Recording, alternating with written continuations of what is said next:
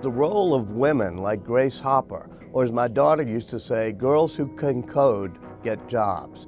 Grace Hopper was a lieutenant in the Navy. She had joined the Navy during World War II, and she gets assigned to the Mark I computer at Harvard that's being built by Howard Aiken. Now, all the men think that the computer hardware is the big deal, you know, boys with their toys. But Grace Hopper realized that teaching the machine how to do things, giving it an instruction set, doing the programs would be one of the most important things a computer could do. And so Grace Hopper, working with Howard Aiken at Harvard, ends up programming the Mark I computer.